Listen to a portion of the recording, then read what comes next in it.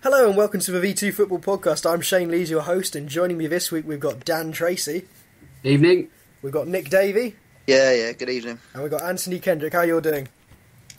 All good, thanks.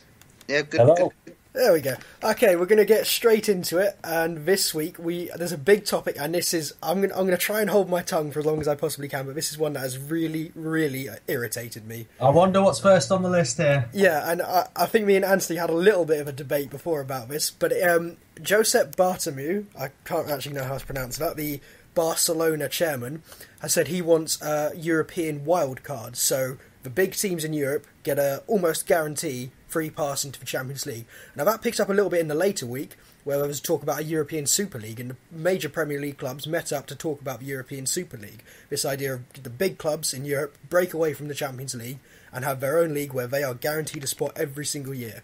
So I want to ask you guys, and I'm going to try and not say anything for as long as I can, what do you think of this? I'll go first then. I think it's a terrible idea. Firstly, the wild cards. I think if you take away footballing merit, it almost sort of kills off football, really, doesn't it? I mean, you can't just have a closed shop. I know you have it in some sort of American sports, but their whole sort of structure, the sport itself is completely different to football. So I don't think you can sort of pull the ladder up and say, right, we'll have a nucleus of 16, 20 teams and that'll be it. I just think, no, not for me. To play devil's advocate, the MLS, for instance, has no promotion and relegation. It's you buy into the league and then you're in. That league's still in its infancy, though, isn't it? It's still sort of only, 15, 20 years old. That again, it hasn't really got the structures in place, so it's still a work in progress of sort of American soccer. But I think not just English football, but just football as we know it as a whole, it's got so much heritage. I don't think we can sort of say, right, well that'll do. Like we'll just cut off the sort of lifeblood of how sort of football's run from day to day. I don't think that's a good idea. All right, to say with the promotion relegation thing, as an argument, you could say that a team such as, say, QPR, if they knew they were going to be in the Premier League every year, they can then calculate their future incomings, etc., and it would help them out. Like, it may help teams financially to be able to predict their future, earnings, etc. And, you see a lot of teams in the Football League getting into trouble. Look at Bolton, look at the financial fair play. There's several other teams in trouble. I won't disagree with that, but I will say that clubs like Man United and Barcelona and PSG don't really have too many financial concerns. There's no threat of them going bust, and that's what we're talking about. It's the big clubs. Sorry, I was talking about the promotion and relegation thing. On that, though, I do think it's important in the Champions League. I think from a perspective of being a fan watching it, you want to see the big teams play in the Champions League, and it is important. I think that they're there. But surely the big teams are only the big teams of their time. Because if we go back further enough, wouldn't we say Leeds are a big team, Aston Villa are a big team, Nottingham Forest are a big team? Deportivo are a massive team. Well, they were. They had a long stretch of almost 10, 20 years of winning. Exactly. It sort of changes, isn't it? But that's why you need big teams. Merit, big teams become middling teams. Middling teams become big teams. It all switches over. So how can you say at a fixed point in time, these are the big teams, I want to see them playing each other each year? Because they could still decline, even if they have guaranteed European football, they could have decline, and they wouldn't be the best teams, and the best teams wouldn't be in the competition. It wouldn't necessarily be the same wild cards every year, but there are teams with bigger fan bases and other teams. Look at a team like AC Milan, for instance. They've not been in the Champions League for a while, and I don't think you could argue, based on the fans and all that, they're not a big team. I think other big teams, I think it's important that they are involved. I understand the arguments against it for footballing reasons, of course, but I do think there is another argument that the big teams have to play in the Champions League, because at the end of the day, that's what's on TV, that's what's set. And that's what people want to see. Is it all financially motivated? Of course it is. Yeah, of course it is. So why should you be can I give you an example? Let me take Leicester City, for instance. Leicester City will presumably get in the Champions League next season. Do you think a foreign fan, say a Spanish fan or a German fan, would rather see Leicester or, say, Liverpool? They'd probably rather see Liverpool. Exactly. And that is... But here's the ultimate counter, and it's the point Dan made before, and for me, this is the main argument. Liverpool didn't earn that spot. Leicester did. No, they didn't. Of course they didn't. And ultimately, sport, not just football, sport, no matter whether it's the Olympics or whether or not it's rugby, sport, the central thing behind every single sport is competition. Yes. And if you take away the right to earn and win, things like titles and trophies, and that would be what would happen. You'd be taking them away and saying you can't win European trophies, you're not a big enough club. You've got rid of competition, and it's not a sport anymore. It's purely a business. The thing with the wild cards is it'd be a couple of wild cards, four wild cards a season or something like that. Yeah, but right now, at the moment, it looks more likely that if anything does happen, it will be the European Super League idea. Which would be essentially a closed competition between whoever decides they're the biggest teams. Absolute shocking idea. I can't agree with the European Super League, but I can kind of see the wild cards idea coming off. Well, yeah. With wild cards though, it's almost rewarding sort of failure, isn't it? It's like, well, why should Liverpool finish 8th in the league get a spot in the Champions League? Why should AC Milan, 8th in Serie A, get the same? They're not. Yeah, if they haven't earned it.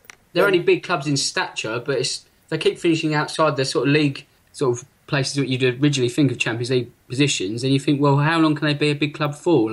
The big teams are the ones who achieve the most and who have the best players. And if they do not achieve and do not have the best players, then they aren't going to finish high in the league. Therefore, they have not earned a right to be in those positions. You can say what you want about Leicester being a big team. They've earned their right so far. They've been one of the best teams in the league this season.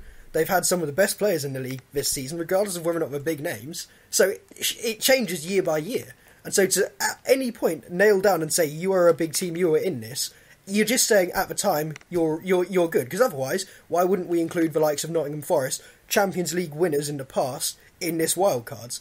You have a championship side suddenly in the Champions League. It would be mad. It would be absolutely insane. So why would you go ahead and say a side that's finishing 10th place in Serie A, that's fine?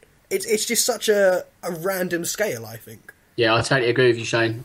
It is, but today I don't think Forest have anywhere near as big a fan base as a team like Liverpool is. The thing is football's there, it's for the fans and it's for entertainment. And exactly, it's for the fans, and the fans are all of the fans. Sorry? The fans, you're right, it's about the fans, and the fans are all of the fans, not the fans of not the glory hunters, not the select few who just so happen to have supported a big club. No, but it's everyone. As a neutral fan, in a foreign fan, England's such a small place, I think as a neutral, I'd be more interested in watching, say, Liverpool against Real Madrid than I would Leicester against Real Madrid, for instance. Yeah, no, and I completely get that point, but I'll put it this way, one of the best games I've ever seen was Newcastle v Arsenal. And Newcastle, they may have been a fairly big club at one point, but they're not a big club these days. Draw? Yeah, the 4-4 draw. It's one of the best games I've ever seen. When Shaq scored. Yeah, as a neutral, watching those games, it's going to depend on how the game goes. In terms of watching the most entertaining game, yes, you want to see the biggest players, but the biggest players are not consistently going to be at the same clubs.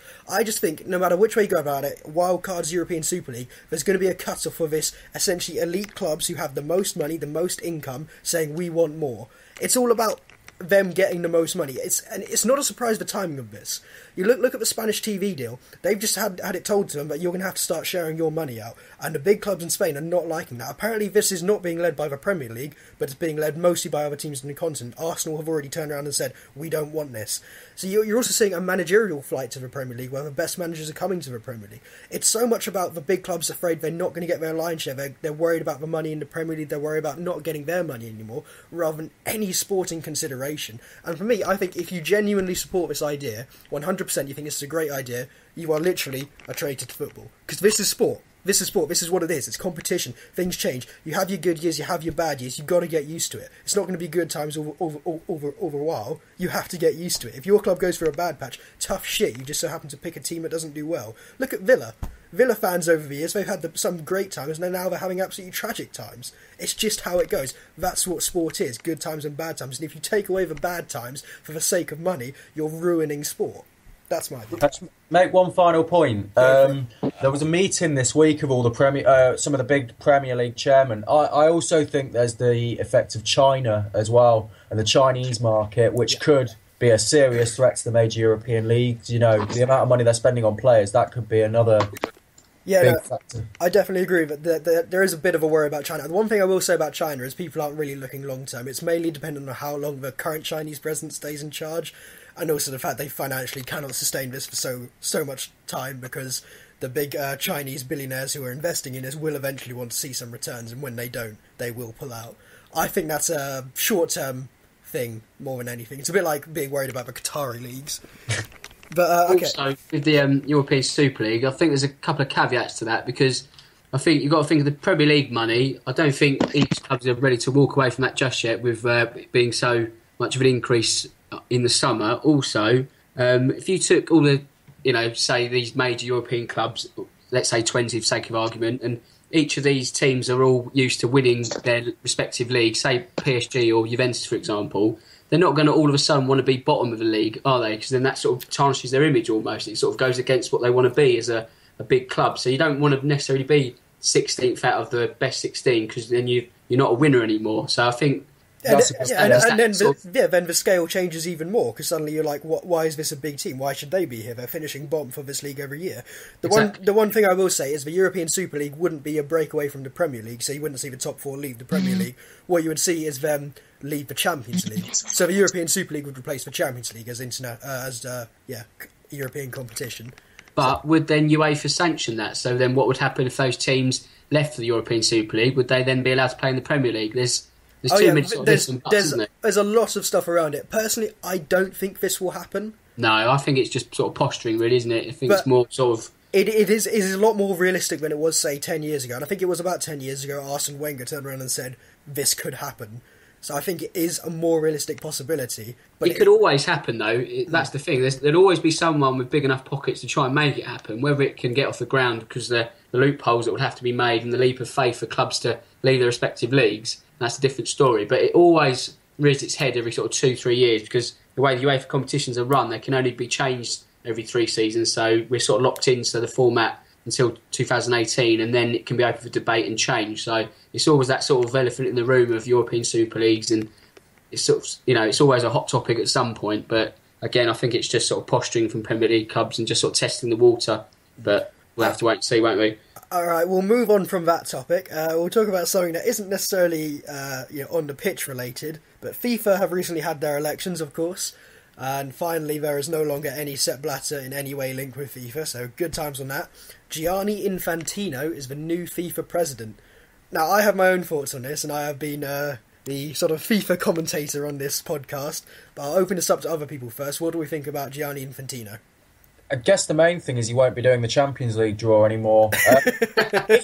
I'll be honest, I don't know. He seems a genuinely nice guy, and I like that he did the kickabout with players, and he seems a genuinely nice guy from the interviews, but I don't know enough, and I don't know how much of a link he had with Platini and all that. So I don't know, but my gut feeling is he seems like a decent guy. Yeah, I'd agree with that. I mean, like I say, I'm a bit sort of got FIFA fatigue, really. I'm just bored by it all. The only thing that sort of rings alarm bells for me is the fact he wants to extend the World Cup to 40 teams. Yeah. I just think at the moment, the World Cup, 32 teams, it's pretty much, the optimum number, as good as you're going to get. If you sort of make it bigger than what it already is, are you going to dilute the talent, the sort of competition further? I know you can make a case of, Euro 2016 is going to extend itself to 24 teams, and is that going to be better? But it's just little things like, how do you turn 40 teams into the next round of 16, for example? That doesn't quite fit, and so that doesn't really work for me. But again, like I say, I don't. If you could put anyone out those candidates in as the new FIFA candidate chairman or whatever, and I don't think it would get me excited, to be honest. So we'll just have to wait and see what comes of it. Just want to pick up on the 40-team thing. I think that was a vote winner, to be honest. I think he did that as a proposal deliberately in order to win votes off smaller nations where it's questionable whether they qualify for the World Cup. If it's extended to 40 teams, it means they have a greater chance of qualifying for World Cups, which is such a big thing for those nations, I think. That's a very good point, actually. Yeah, that is exactly what it was. And this is, for me, I think he was probably the second best candidate of the five. I'd have said Prince Ali bin Al Hussein, however you actually say it, was the best candidate. But when I say these guys were the better candidates, I'm saying it's literally like having a solid turd over a wet shit. It smells the same, and ultimately, if you've had a curry, it's going to burn the same. But you're going to slightly enjoy not having a wet shit a bit more. And I don't think he's a good candidate. I think it was Dan who said it before. You don't know how big his link was with Platini, and it was a sizable link. He's from the exact same nation as Blatter, and I know that we shouldn't tarnish him with that, but he's come from the exact same background. And whilst FIFA can't really afford to be as directly corrupt as it was, as in the brown envelope corruption, we're already seeing how it's still politically corrupt. It's all about doing little favours. And the 40 teams thing you brought up, that's exactly right. That's all it was. It was vote buying. Because what Infantino is standing for is the exact same thing that Sepp Blatter was standing for. Now, Sepp Blatter wasn't standing for corruption. What he was standing for was something that was originally pioneered by Joao Havelange, the previous FIFA president. It's called the FIFA Development Agenda.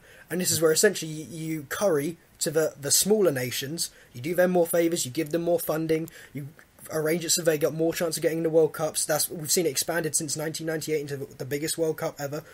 So that's what it's all about. It's called the FIFA Development Agenda, and Gianni Infantino is running on the exact same ticket as Blatter. So whilst it won't be as outwardly corrupt, it is still as politically corrupt as it was before, and Infantino is just another representation of that political corruption, where it's all about back scratching, it's all about little favours. There's already accusations he bought the USA's vote by promising them a World Cup in 2026.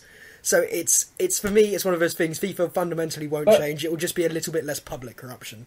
With the voting system as it is, of course you're gonna. If you want to win an election, that's how you've got to do it. Like, I guess you can't blame him because. Well, How do you need to change the voting system, but how you do it is a difficult question. You're exactly right. The voting system needs to be changed. And before they voted in the presidential election, they had a series of reforms they had to vote in. And the reforms they voted in weren't actually hard and concrete. It was more, let's try and do some of these things. And one of the things they had to do was reform the voting system. Because it isn't right that Oceania, which has, I think, it's either 11 or 14 votes, can outvote South America on football matters. Oceania... 10 or so. Yeah, South America has 10, and Oceania has either 11 or 14, I can't quite recall. And so the continent of Oceania, with their massive footballing nations of Tahiti, can outvote Brazil. You know, it's ridiculous. Tahiti has the same vote as France. Well, that's one member, one vote for you, though, isn't it? Yeah, and as much as you sort of look at it and go, well, that's democratic, I suppose that's fair, it's not, because football isn't about being democratic and representative. It's about representing the sport as a whole, and the sport is bigger in some places than it is in others. That's the simple reality of it. Can I just go back a bit? Go for it. It's the opposite to what you were saying about the Super League thing. No, it's not saying that the biggest nations get the most votes. It's saying where football has the most... Huh? Isn't that what you believe, though? You think the bigger nations, such as Brazil or England or Germany or whoever, should get more? Well, I think it should be relative to the amount of active football that these nations produce, essentially. So you take it as a percentage. Where is their interest in football? How many players are they producing? How much investment are they doing into their youth, for instance? It's about the investment in football. And a nation like, let's say, India, it's a cricket-based nation. It focuses more on cricket. So should they have the exact same number of votes as, say, France, which is a footballing nation? I personally don't think so. I think there needs to be perhaps less an official voting system, more like almost like the UN Security Council, where you actually have a bit of deliberation rather than just we all vote and whoever has curried to the smaller nations the best gets it through. Because, I mean, even the UN identified you can't do it that way, because it doesn't work. You do what the smaller nations want, and all of a sudden it's rampant corruption, because those smaller nations have less well-structured governments that make it easier for corruption. And I know that's such a political point, but it's just the way it is. It's not a perfect system, because right now we don't have a perfect world. If we did have a perfect world where there was no corruption or anything like that, then this would be the perfect system. One vote, one country. That would be fine. Is, though, but it isn't like that.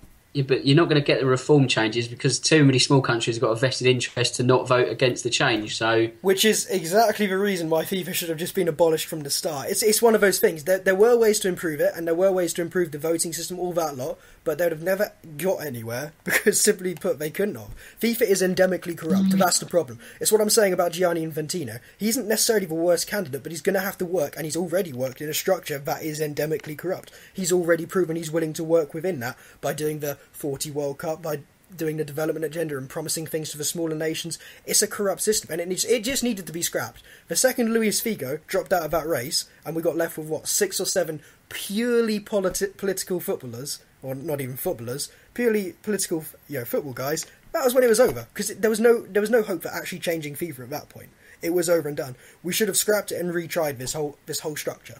Figo seems to support Infantino, though. He played in that game, that kickabout. I will say, yeah, of course they're still going to back Infantino because it's a UEFA thing, and Figo clearly does want a future in footballing politics. But it was just it was rotten from the start. This was never going to really get any better. I think I wrote an article about it quite a while ago where I said this is just a false dawn for FIFA. It's exactly the same as what happened after Stanley Roos left and Joao Havelange came in. It's exactly what happened after Joao Havelange went out and then Sepp Blatter came in. It's the same situation over and over again. It's the institution that's corrupt. They got rid of the big guys at the top, but they didn't tackle the middle guys and they didn't tackle the actual structures in place that meant it got this way. So yeah, I don't really think this is a very good thing. But then again, it wasn't going to be any better than this. So it's about as good as it's going to be for what it is. All right, well, unless anyone else has anything they want to add? Nope. All right, we're going to move on to a game. Now, Nick, this is you versus Dan. You still alive, Nick? Yeah. There we go, you're still alive. I didn't really know what to say in that. I mean, everyone was sort of putting some extremely good views across. I couldn't really add my immature views to it. We appreciate your support, Nick. Right, Nick v Dan. This is a round robin. So the question is: name players who have captained England 20 times or more. 20 times or more. There's 12 players, so it's out of 12. How does it work? Does it alternate answers or? Yeah. Okay, Nick, you'll go first. Right. I'll go for David Beckham. He is one. Okay, Dan? Bobby Moore. He is one as well. Gerrard. Steven Gerrard, he's in there too. Alan Shearer. Alan Shearer, he got 34 caps as England captain. Well done.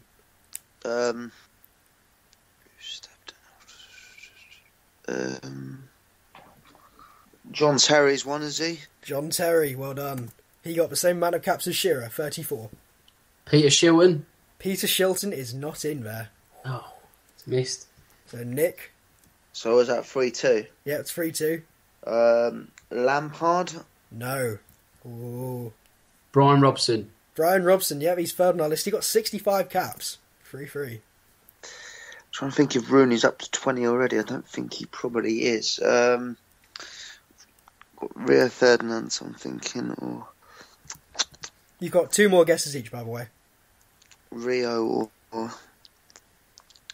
who was the proper good captain back in the Okay, I'm going to have to press you because that noise is making me sick. Gary Neville. Gary Neville is not one of them. Ooh. Right, Dan, you can take the lead. Going to go a bit left field. I'm going to go for Billy Wright. He is the most capped England captain with 90. Get in. So, yep, he's in there. Right, Nick, this is your last go.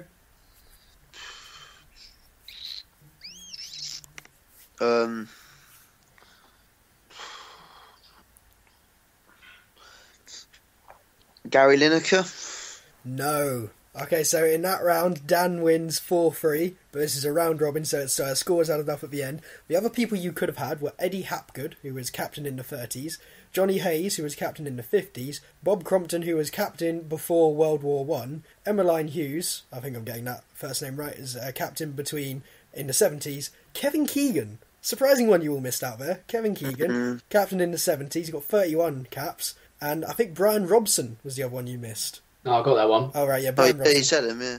Yeah, so yeah, there was a few you could have got. Kevin Keegan was the one I was surprised no one got, so yeah, 4-3. I could have, apart from that, I wouldn't have got the others. Right, okay, but we're going to... We'll move on from that. Now, the one thing I want to ask, and this is like, it's actually genuinely irritated me how this has happened, because I said at the start of the season I thought they were going to win the league. Why are Arsenal such bottle jobs? That's my question. Dan, you'll probably enjoy this bit. Are there any wrong answers? No, there's no wrong answers, but it's just a general question. Why can't Arsenal ever actually do it? Because they just, I think it was, who was it they lost against? Swansea. Yeah, Swansea. They had Swansea lost 2-1. Yeah, and I'll admit it was. They did have a lot of bad. I mean, they hit the bar, I think, 3 times. But I think before we start criticising Arsenal for that game, Alan Curtis deserves a lot of credit. Yes, right. I thought so they could have been falling down after about 10-15 minutes, and he really changed the tactics around. Obviously, it was a tough morning or a tough day at whole for Swansea. Their manager going into hospital, so he did well to actually manage the team and to change tactics around at Emirates is very bold. and he got his just rewards. And I think it's very ironic because I think Ashley Williams, I think he gets a lot of. I think he's a really good centre back. I think he should have been top of Wenger's list a few seasons ago because they've missed someone in that sort of real leader like Ashley Williams. They've not really had Mertesacker, not really good enough. Koscielny good, but he's not really a leader. We Swansea obviously did a great job, and they had a lot of changes in that game in terms of a first-team squad, so it was massive credit for them for getting a result. But this wasn't just Arsenal v Swansea. They played against Barcelona, and of course it's Barcelona, so you've got to say they were never favourites, but they were the better team for, 60, 70 minutes? 70 minutes, definitely. Bottled it completely. 2 goals on the break, absolutely bottled it. Man United, playing against what was essentially Man United's youth team, they should have got a result there, just didn't turn up. 3-2. Lost that one. So why is it? What is it about Arsenal's team? Is it the manager? Is it the players? What is it that means they just cannot do the job when the pressure gets ramped up? It's Arsene Wenger. You think it's Wenger? Okay, let's go with that. Dan, you expand on your view there. Well, how can he be making the same mistakes every season? It's the lack of getting players. It's the lack of, well, not the lack of, it's too much loyalty for the same players that are always injured. There's too many facets to him that all go wrong at this time of the season. You think something has to change either in himself or with the club, and it's this whole cycle of finishing fourth, getting to the second round of the Champions League, rinse, wash and repeat every season, and all Arsenal seem to be worried about is the improvements on the balance sheet and not actually winning trophies. I know they've won a couple of FA Cups to, appease some of the fan base at least over the last couple of years, but even as an Arsenal fan, how can you be happy with that? Just that same mentality of just fourth and then out in the knockout rounds. It's just madness, really. I think the fact that this is the most easiest chance that Arsene Wenger is going to get to win the Premier League again ever, because once Pep Guardiola comes in, and you'll get the feeling that Mourinho will probably end up at Man United at some point, this is it. This is his last chance, really. And to not win the league this season, if they don't, you'd think, how on earth have they missed this opportunity? So I think it all points to the manager. Not the only reason, but it's certainly the main reason. Well, I'm going to play devil's advocate to you there. I don't necessarily disagree with you, but he's a manager who's won the league in the past. He's a manager who gets them top 4 every single season. And arguably you could say with the transfers thing, especially with the way Arsenal have been going in recent years, I would probably reason actually that he isn't in charge of transfers. I'd say he gets given, do you want to sign this player or not? But he probably doesn't have that much input onto who that player is. I would be very surprised if he has complete control over transfers to say, this is the player I want, can we go and sign him? I want to spend this much money. I'd be very, very surprised. Most of the big clubs these days, it's clearly out of their hands. I think Sanchez, Ozil have come in recently for big fees, and they've gone out and spent money on big players when necessary, but I don't think... their team on paper is as good as anyone's. You look at Ozil, Sanchez, they've got Theo Walcott, they've got Giroud, they've got... Walcott is crap, don't not class Walcott in that lot. He does not deserve to be in the same list Walcott's as bad Ozil and Sanchez. Anyway, no. Well, anyway, I think on paper their lineup is as good as anyone's. It's just that it's the winning mentality, and it sounds ridiculous, but it is. And I think it's poor management. I think after the game, I watched the interview with Arsene Wenger, and he didn't criticise the players. He just sort of blamed the referee, and it made me think. I've never seen him really come out and say, "Yeah, we were dreadful today," and have a go at the players, which other managers do when need be. And I can't imagine him doing it behind the scenes either. I just can't imagine him, having a go at the players. I don't really know how he's doing a job. Let's run with my argument there. Arsene Wenger is not fully in charge of transfers. I think it's a fairly safe bet to make, just because I don't think really any managers in the Premier League fully have charge of their transfers. I don't think Arsene Wenger looked at Mohamed El Neni and said, he's the solution to my midfield problems. I think he got told, we're signing Mohamed El Neni, do you really want him? He just went, well, we might as well. No, I reckon the way round. I reckon Wenger's massively hands-on with his transfers. I reckon he's just stupidly stubborn. Hypothetically, let's just run with it. He's got a team of players who do not get motivated for the big games. It's I can't remember who it was. I think it might have been Joey Barton who said it. These players are more worried about taking their selfies and having the nice London life than they are about winning titles. Could you not say then it's more on the players? And it's more on it's like you said, it's for lack of leaders. It's for lack of people trying to actually get that team motivated, rather than being distracted by being in a big city like London, having that lovely life you're going to get as a footballer. Could you say it's not? Could you say manager has some blame in that he can't do it himself, get that team motivated? But would you not say the root cause the original problem, where the symptoms are coming from, would be the players. I would say Chelsea, they don't bother Chelsea. They've won leagues and they're from London, so I think that's ridiculous. I would say that because Wenger, you could argue maybe because Wenger likes working with young players and such, you could maybe argue that he maybe deliberately doesn't sign players with big personalities to avoid disharmony in the dressing room, taking that risk. They were linked with Joey Barton. They nearly signed him a few years ago, I remember, but there was an incident with Gervinho, I think. It was in August at the start of the season. They nearly ended up signing him. He would have been a leader in the dressing room. I wonder if he'd have... Makes you think in an alternate reality, would he be at Arsenal and smashing it? Okay, but Sorry. I do just think that I look at Arsenal and I look at players like, you've got Jack Wilshere, who I have absolutely laid into previously on this show, where I've said he is the epitome of everything wrong with a footballer. But you've got players like that. You've got players like Oxlade-Chamberlain, who is a good player, but he just clearly doesn't take it that seriously. You've got these players here, and Giroud as well, who's more worried about what his hair looks like than genuinely playing a good game. And he hasn't scored for 10 games. Yeah, 11 games. I just look at that and I think, especially if a manager isn't 100% on signing these players, how much is it really his problem? Because there's some players we've all got to accept that, just as there's in any walks of life, you cannot motivate. Not properly. You can't get them completely focused. It doesn't matter who you are. It doesn't matter if you're Sir Alex Ferguson. You can't stop Ravel Morrison being a dick. Some managers just cannot do it with these players. So I think maybe, could it not be the players? I'm just playing devil's advocate here.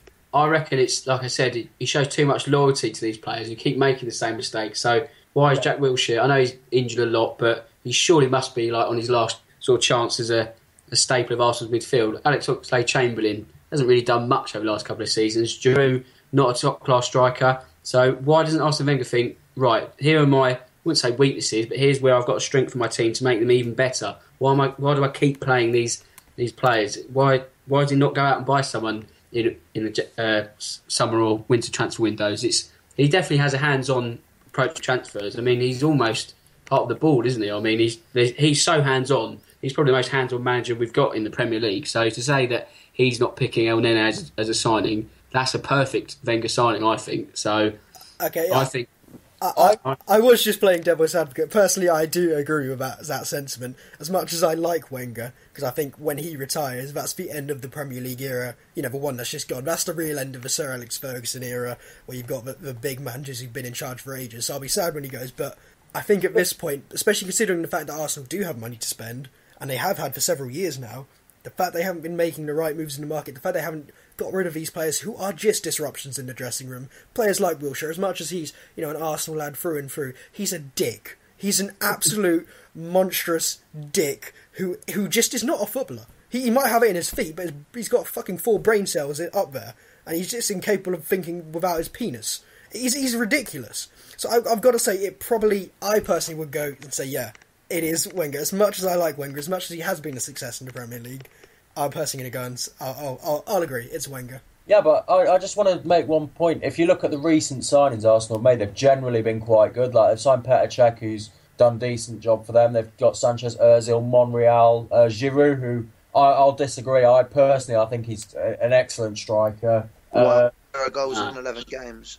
But anyway, no, I think if you look at Arsenal's recent signings, I think broadly they've done well. It's who they've not signed is the problem, but the players have actually come in. But right, if you say that, and you say they've got a good team, they've got excellent players, arguably one of the best teams in the league, then surely, again, it would be the manager who's the fault. Yeah, and that's what I'm saying. All right, yeah, okay. There we go. They have a good side, but as good a side as anyone, as I've said, but there's just something not right in the dressing room. I think it's been pretty obvious for a few years. Yeah, exactly. No leaders. Name one player who's going to go out there. Even Leicester, they've got leaders. They've got Robert Hoover, Wes Morgan. Obviously, they're not stand-up players, but they're still leaders in their dressing room. Arsenal don't have any leaders. People who are actually just, Mertesacker? I was going to say, wasn't he the Germany captain for a while? Yeah, you did. Yeah, but he just relied on all the good Germany players. But no, he's not. He doesn't seem to lead. There's no one on the pitch who will, who puts the other players into shape. They've lacked that since the era. Of course, yeah. The one player I would say who actually genuinely does seem to shout at other players, despite the fact I've just slagged him off, is Jack Wilshere. But then again, Jack Wilshere's version of, actually trying to motivate the players on the pitch and get into them is just mouthing off like a tiny little child and being an absolute I hate Jack Wilshere. But then, Absolute I guess, sorry, it's not just necessarily shouting at other players. A good example, I think, Michael Carrick at Man United. He's a good organising, motivating, leader, but then he doesn't shout anyway. He's very chilled out. Sorry? Yeah, it's it's the organising, the motivating, the pat on the back, and all that sort of stuff. The stuff good managers do. Yeah, exactly. All right, okay, we'll move on from Arsenal unless anyone else has anything they want to add. I just want to say it's a big game this weekend for him against Spurs. Oh yeah, that is actually massive game. Well, I think it's I think for Tottenham it's a must-not-lose game, but I think for Arsenal it's a must-win game. Yeah. But they're going to have to do it without Cech and Koscielny, so that's going to be quite fun to watch. And that Gabriel Paulista, that central defender, I think Ospina's not a bad backup keeper with all due respect. He's obviously not. He's not as good as Cech but he can do a job. He's not as good as McGregor at Hull. Let's be realistic. Right, okay, we'll move on from Arsenal. Gabriel's a good player. We'll move on from Arsenal. Let's talk about Man United. We all like talking about Man United sometimes. Yeah, we do. Louis van Gaal. Now, I'm not going to turn around and say, is he going to get sacked, is he not? Because that's been done every single week in every single paper.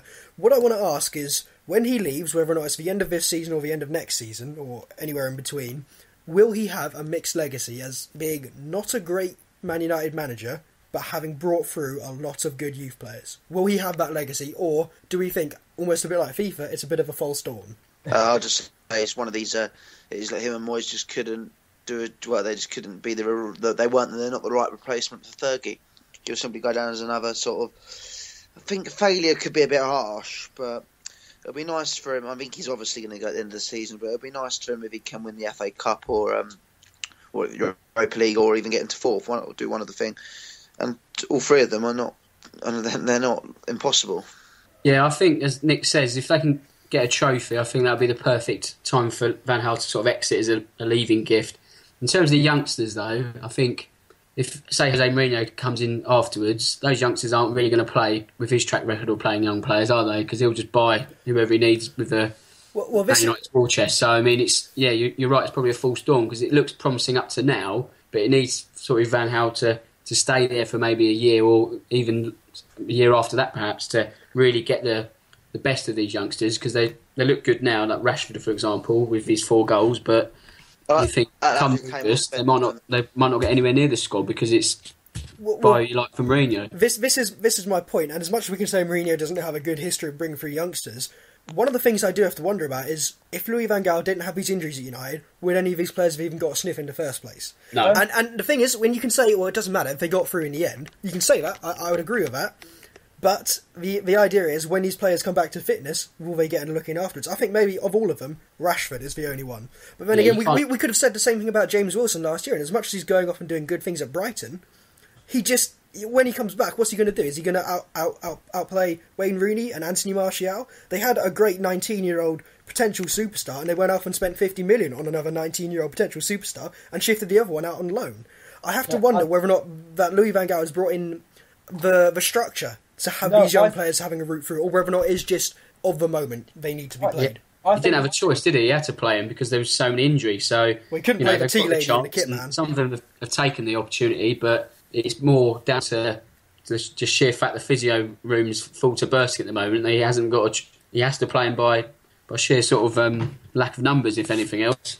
I think you're missing the point. I think the point is that he's deliberately had a small squad. He's got rid of players, average players like Raphael. There's a lot of.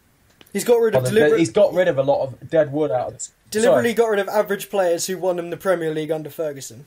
No, you've got your best team. He's got what 18, 20 first teamers, but he's got rid of a lot of average players who are. They did win the league under Ferguson, yeah, but they're not top class players. And beyond the backup, he's deliberately thought, if I would rather have these youth players, give these a chance than have players, a big squad and create disharmony. He's always liked smaller squads, as he's said in interviews, and I think it's great he's given youth a chance. And I think after previous comments you've made about English players don't get a chance and all this, and he's given them a chance. He trusts the young players, and see, yeah.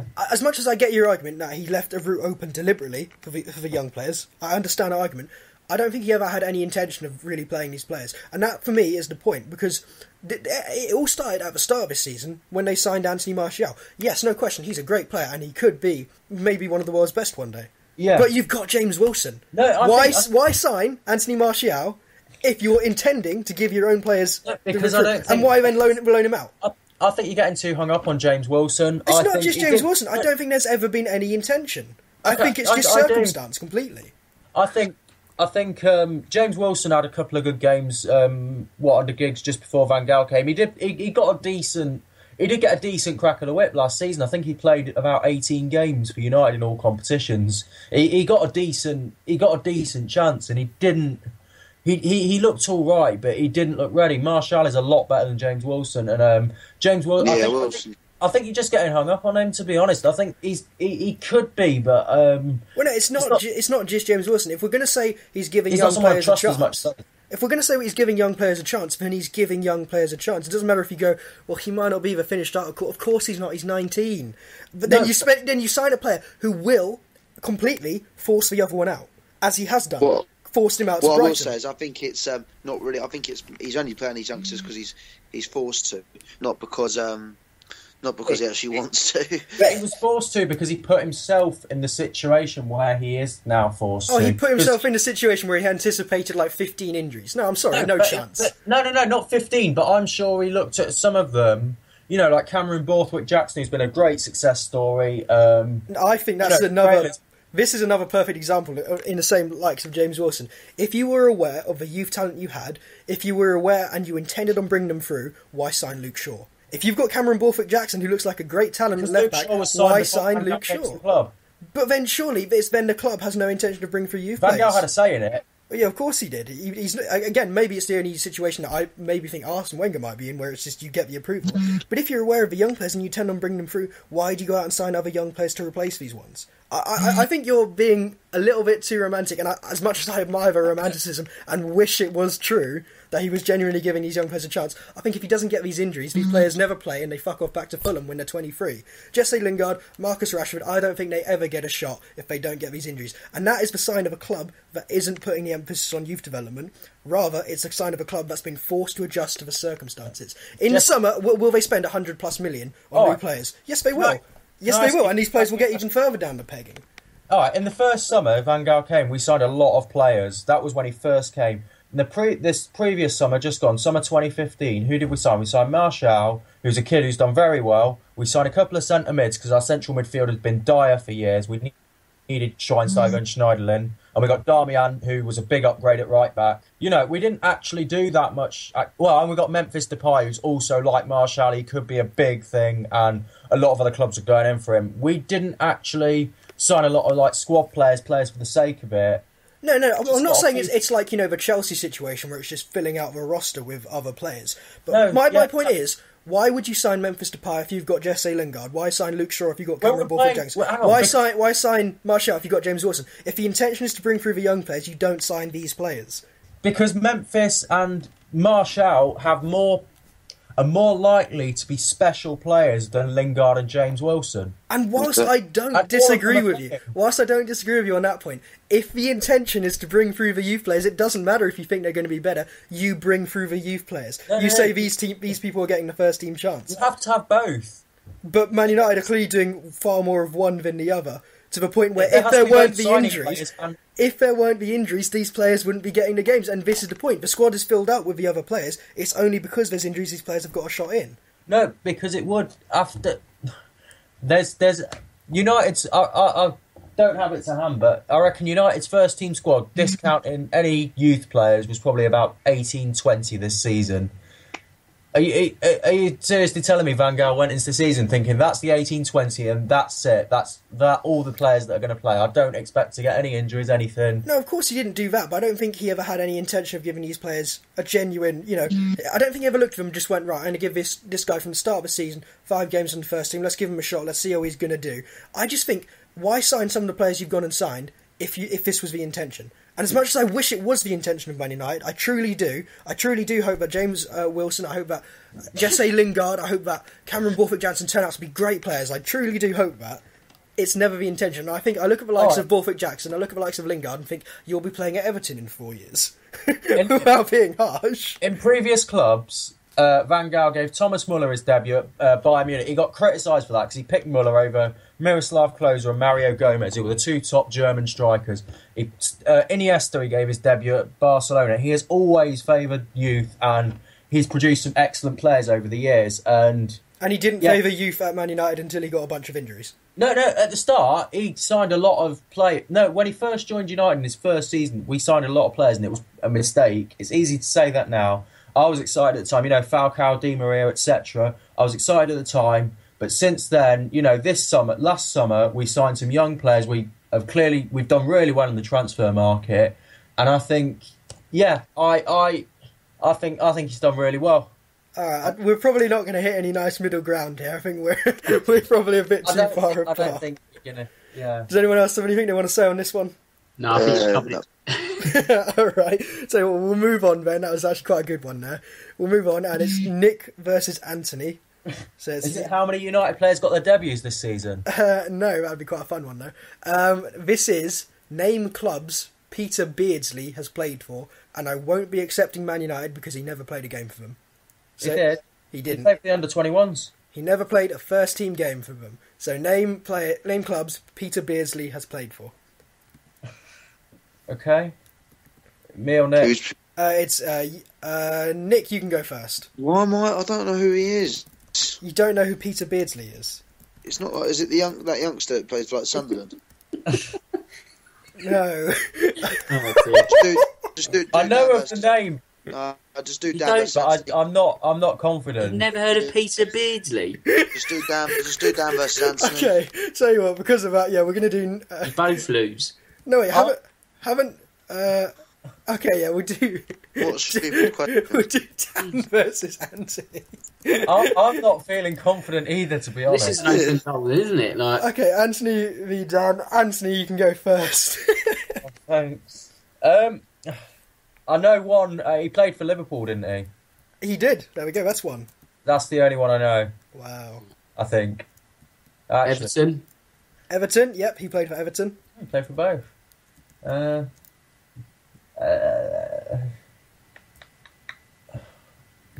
Stoke. No, he didn't play for Stoke. I'm going to say this now. Chris came up with these questions. Newcastle. Newcastle. He played for Newcastle twice. Well done. Twice? Yeah. Wow. Don't know. Let's think. He was in the 90s, weren't he? Yeah, he played from the 80s to 1999. Let's think. Big teams in the 90s. Blackburn? No. Vancouver Whitecaps. Vancouver Whitecaps. He played for them twice as well. Get in. So you got one more each, I think. It's not double points, is it, for playing for a team twice? No, it's not. Thank God. Try the other one, Bolton. Bolton, well done. He played for Bolton after a second stint at Newcastle. Oh, did he? Yeah. Right, Dan, your last one. Crew. That's a very weird guess. No, he didn't play for Crew. Yeah, okay, so it's 3 all there. He started his career at Carlisle United, played for Vancouver United, Vancouver, Newcastle, Liverpool, Everton, Newcastle, Bolton, City, Fulham, Hartlepool, and then Melbourne Knights. So that was 3-3. City? Yeah, City played for City as well. No, it's 3-1. I was going to say, I don't think I got 3, did I? Got 2. No, you got 3. Yeah, you got 2. Sorry, I got one wrong. I was going to say, I snatched a draw out of that. Oh, no, offside. No. So, all right. Okay, we've got a few more things we want to cover before we get to the final game. England in Europe. So, the Europa League and the Champions League. In the last few years, England have done pretty terribly. Our teams have just not done any kind of good work in Europe. This year, is it any different? Are we doing any better?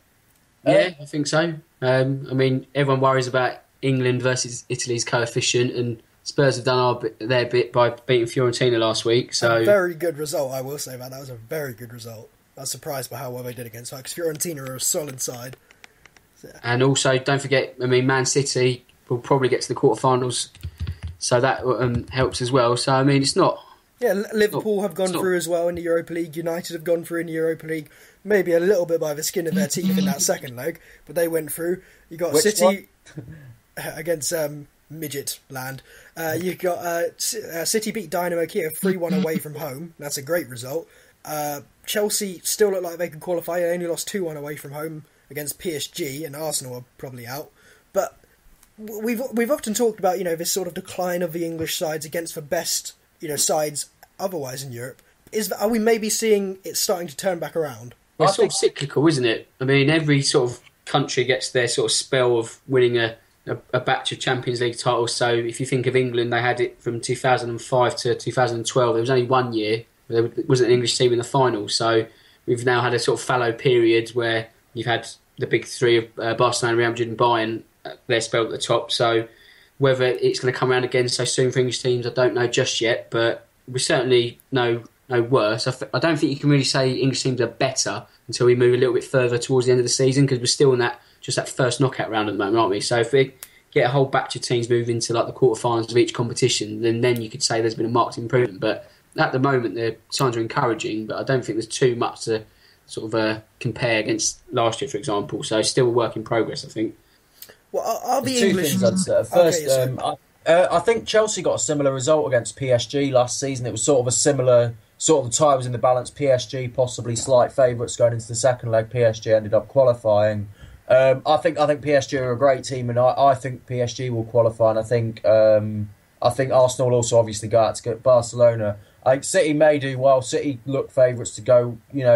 May do well. I think that's one thing. City have got an easy-ish draw, so probably going to qualify. The second thing is I think the English teams are taking the Europa League more seriously than ever before. That would have been my next question. Are we taking the Europa League more seriously? Because Man United, yes, they had injuries, but it seemed, especially in that first leg, didn't take it too seriously. Liverpool have seemed, sort of, they maybe are trying. It's quite hard to tell. They didn't have too much enthusiasm against Augsburg.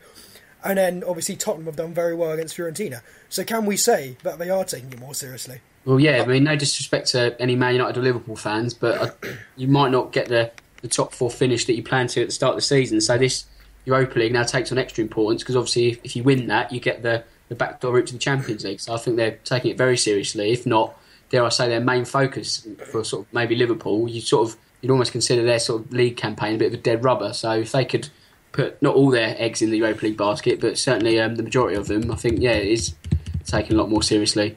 I think the Europa League's a bit more prestigious than it was. I think winning the Europa League today is better than, say, winning it 5 years ago or something. Well, it's good that you can get in the Champions League as well. Well, yeah, I do think it's actually quite a good competition. I mean, you look at a few years ago when Chelsea won it. They loved it. I mean, I know quite a few Chelsea fans. My dad's a Chelsea fan. They all said that it was brilliant. They loved it. They didn't care it wasn't a Champions League. It's winning a major European trophy. So I do think sides are starting to take it a bit more seriously. I think the fact that it has got Champions League qualification now, I think I don't know why that didn't happen sooner. That's a brilliant idea. And yeah, I do think sides are taking it seriously. And I wouldn't bet against Tottenham winning it. I really wouldn't. I don't like Tottenham. I've said this a few times on the podcast. I don't like them at all. But I think they have a very, very good chance of winning it this year, because they seem properly up for it. I wouldn't put it past the teams to have an all-English final. I wouldn't say that was ridiculous. But okay. I think Dortmund will be a great game, though. I'm really looking forward to seeing that. Yeah, I'm going to the second leg, so hopefully it's not a dead rubber by then. But we've got every chance of winning the competition. I mean, when we saw the draw on Friday, you thought, Dortmund. But then again, if you want to win the competition, you've got to meet the best team at some point. So why not, at this stage than anywhere, really? And I think also the Europa League in general is sort of much maligned, especially in the group stages, because it just seems a bit of an afterthought, doesn't it, on a Thursday where, after all the Champions League action. But I think now it gets to this stage of the tournament, it's almost on a parallel with the Champions League itself. You get some really sort of key, interesting clashes. So, like you say, it's certainly getting a better... But I think Spurs, Dortmund and United, Liverpool, you've got two games there which are as big as any Champions League game, to be fair. Massive games. I mean, if I was a Spurs fan, I'd be looking at the game with Dortmund game and going, oh, yes, that's a proper big European team. That's a great game to go and watch. I think it's great, yeah. The thing that disappoints me, though, with United, Liverpool, I don't like playing another English team in Europe. I get that as well, yeah. I definitely think that. It's sort of like, when you're in a European competition, you want to play the weird European sides. You want to get Milan and Sevilla and all that sort of lot. You don't It's sort of a bit like, oh, it's just like another FA Cup game playing against the English side. All right, we'll move on from that one now. And this is one where we've got a bit of time ahead of the competition. But I want to ask a question, and I think I might get a bit of disagreeing with me. Is this the worst England team ever, ahead of the Euros? No, not ever. I mean, if you can cast your mind back to not qualifying for 1994 World Cup, or even the team in Euro 92, if you're that old. But I wouldn't say it's the worst team, but it doesn't. Okay, well, is it essentially as bad a team as we've had in a very long time? There's also the one which didn't qualify for Euro 2008, was it? Yeah, that's Yeah, right. but on paper, that was actually one of the strongest teams we've actually ever had. Yeah, I'm talking about the players, maybe the manager, you want to throw him in there too. Because you look at it and you sort of think, Jamie Vardy, as much as I love Jamie Vardy being, a great success story, you look at sort of the players who've got in that England team, you sort of go, there's no one really that good. Like, you probably maybe say Harry Kane is our best player, and as much as I'm sure Dan would say Harry Kane's a brilliant player, you compare him to even like the likes of Adjuritz in Spain, like who's not even being competing for a Spanish spot. You sort of think, we're just not very good, are we? That's my argument. I don't think it'll be. It's. Yeah, I think you want to disagree, but you can't. I want to disagree, but I can't. I just don't want to see. What I don't want to see is players like Henderson, Wilshere, sort of who don't really deserve to start, in my opinion. I just want to see players like Barkley, Dele Alli, Vardy, Kane get given the chance to actually start, because I think it should be based on how well they played this season rather than going for the old cloggers like Henderson, Lallana and Milner.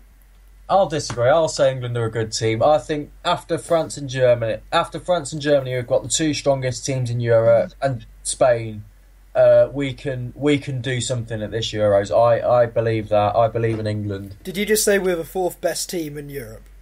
Yeah. So you think we're better than Belgium, Portugal, Italy? Portugal, yeah. Portugal have no team spirit at all. Italy. You think we're better than Belgium, who are currently rated as the best side in the world? Yeah, but Belgium struggled. Well, Belgium and Wales both fought.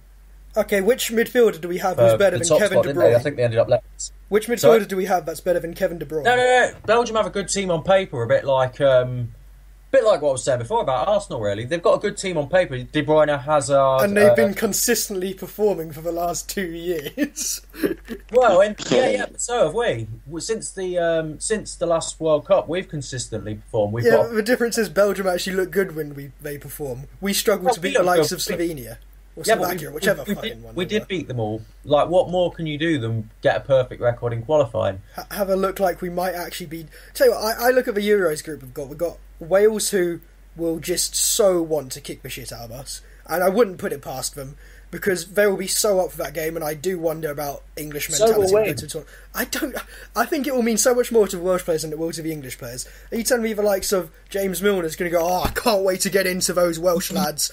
Whereas you look at the likes of Ashley Williams and Gareth Bale and all that, you think they're going to be properly but you're comparing two extremes. You're comparing the most boring English player there is, comparing James Milner with Ashley Williams. That's not like a massive extreme.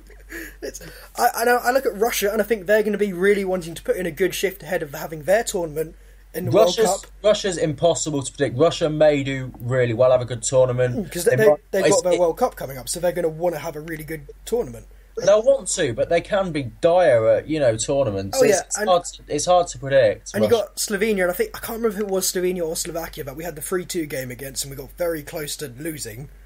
Was it? I can't remember. Yeah, Slovenia. And Wilshere scored some wonder goals. Yeah, that game. And I just look at that and think, especially with the team we have, with the fact there just seems to be no positivity about the England team, and I mean both in the England camp and outside of the England camp, I look at it and just go, are we in line for just having another shit tournament? I think it's such a real possibility. I've done it so much on pretty much every show. I love England. I really want us to do well. I want all the English players to do well. I don't care who they play for. I want Jack Watmore at Portsmouth to be a good player. And I fucking hate Portsmouth.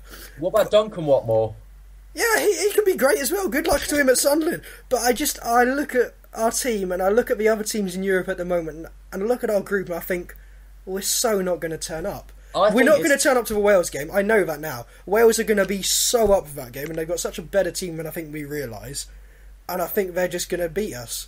And I think our spirits will be in the fucking ground for when we play Russia. I think you underrate our own players. I think hope I don't, but Well, I think in players like Barkley and Dele Alli, we've got exciting players. We've got Kane, obviously. We've got. I think we're capable of competing with anyone in Europe. Let's have the Leicester City spirit.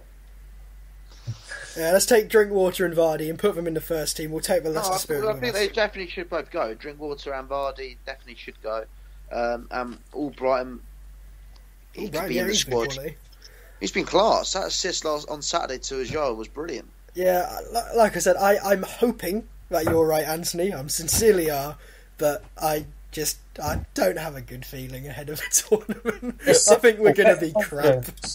I think we're going to... I'm always optimistic when we actually get into the tournaments, and I love seeing international tournaments, but for once I just genuinely think we're going to be crap. I'm looking forward. I hope we do a few podcasts over the Euros. Yeah, we'll try and make sure we do some special podcasts for everyone for the Euros. Okay, let's move on to the final game, our final bit of the thing, and this is finally... I think it's... who is it? It's me and Nick. It's you and Nick. So let's see if you prefer this one, Nick. Okay, I want you to name Football League clubs Oh, brilliant. whose name begins with A, B or C, but they have to have played in the Premier League.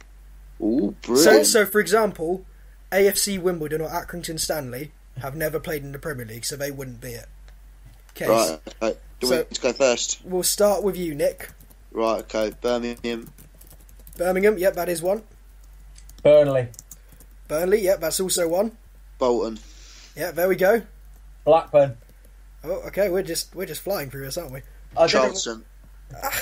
Give us a sec. Yeah, there we go. Oh god.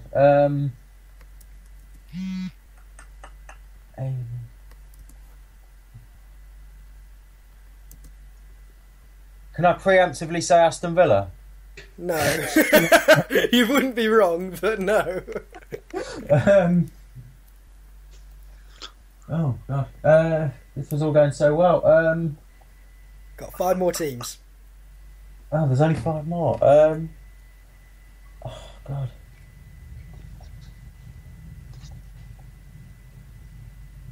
Oh. Is it only the Premier League era? Sorry. Yeah, only the Premier League era. Right. Okay. In your own time. Sorry. Stop making sexual noises.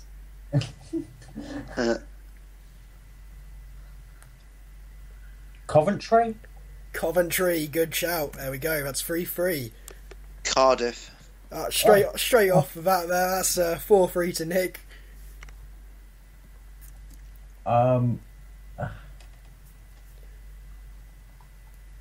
Would you both like a clue ahead of the final 3? No. Okay.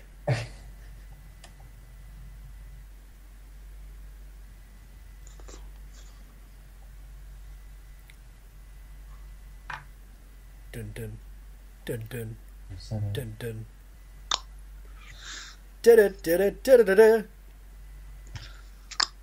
Nice. Oh yeah, that didn't work. Right, I'm gonna have to press you for an answer there, Anthony. Yeah. Sorry. Sorry.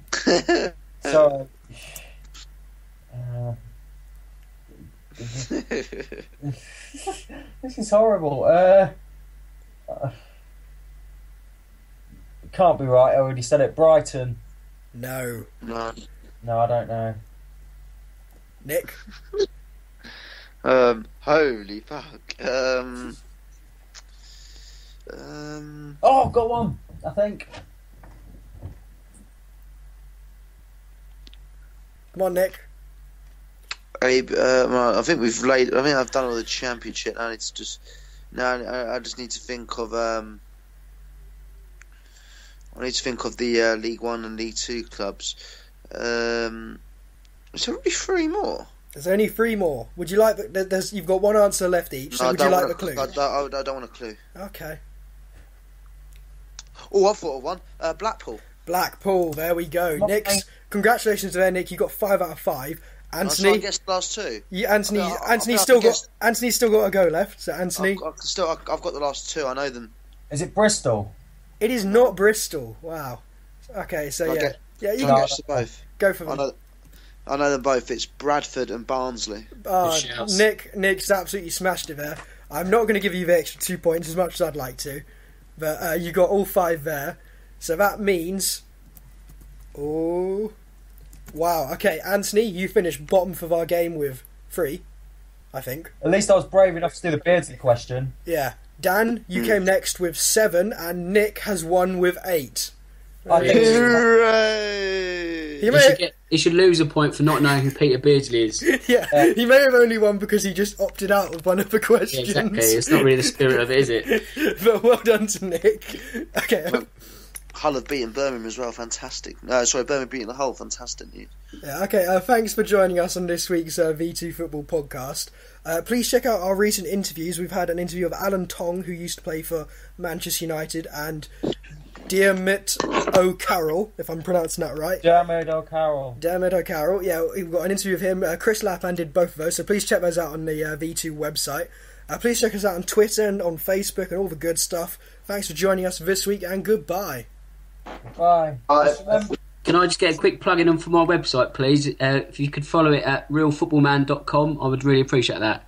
Thanks very much. Okay, thanks, guys.